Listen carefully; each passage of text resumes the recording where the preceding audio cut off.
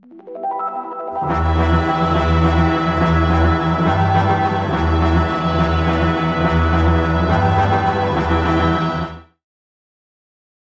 week's episode, can you hear me? But was it worth hearing at all?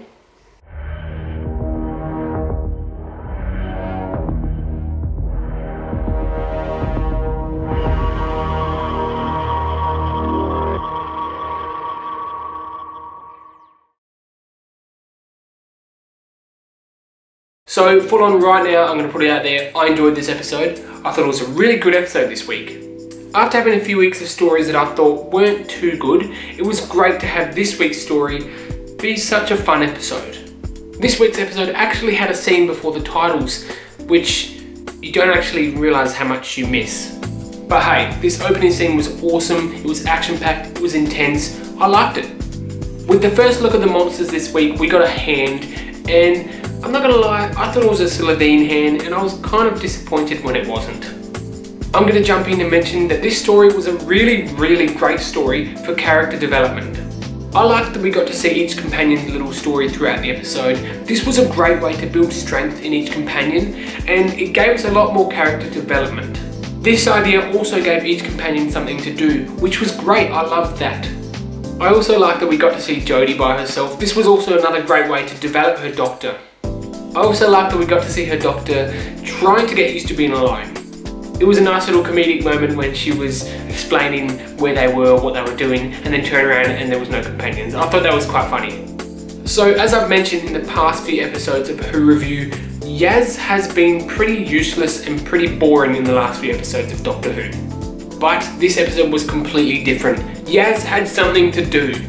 We found out a lot about Yaz this episode. We got to see a little bit of her family again, especially the ending, which I'll get to soon. This episode really helped Yaz develop as a character. We got this really cool, creepy, mysterious, dark new villain named Zealand. Or was it Zaylan? I don't know, I'm gonna stick with Zealand. He was really strange, but cool. The thing with the fingers was creepy and just a bit weird. He was quite cool, although I think he would have made a much better main series villain, like over a story arc or something, but he was great. Graham's worst fear was having his cancer return, which I found to be a really sad element to the episode. And it was great to see Grace again, even if it was not in a very good form. I also liked that there was a little mention to the toy maker from classic Doctor Who. Great story to watch, by the way, if you haven't watched it. And we got a closer look at the Timeless Child. Sort of, not really. But I do like that the Doctor's fear was the Timeless Child. It kind of gives the idea that this Timeless Child stuff is really serious. The monsters were kind of a cool concept, but I can't be the only one that thinks that CGI on those monsters was terrible. I also just want to add, those monsters were pretty damn useless.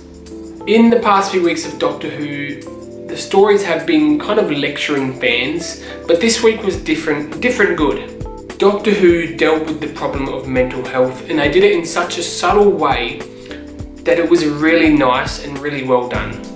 As someone who has dealt with serious mental health problems in the past, this episode was really great and really different, and I thought that it was really well written. I liked that we got to see how Yaz became inspired to join the police. Again, this scene focused on mental health, which was good, but it was also good because this scene gave Yaz a lot of really great character development. I also liked that Graham discussed his thoughts and feelings with the Doctor. This was such a gorgeous little moment, and it really helped develop the relationship between these two particular characters. Graham is my favourite, so I loved this little moment at the end. The story was pretty good, although it seemed very rushed, so I think that this episode would have been a lot better if it was split out over 2 parts.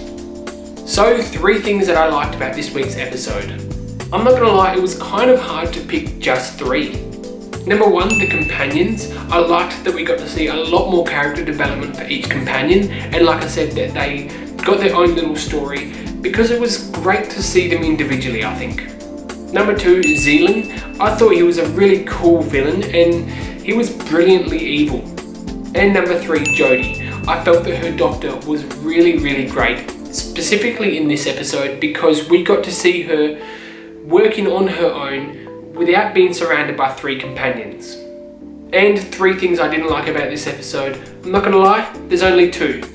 Number 1, the story. This isn't exactly that I didn't like the story, because I did, it was quite good. Like I said, it was just rushed and would have been better if it was split over multiple parts. And number 2, the monsters. Like I mentioned before, the CGI was really horrible and the monsters were pretty much useless.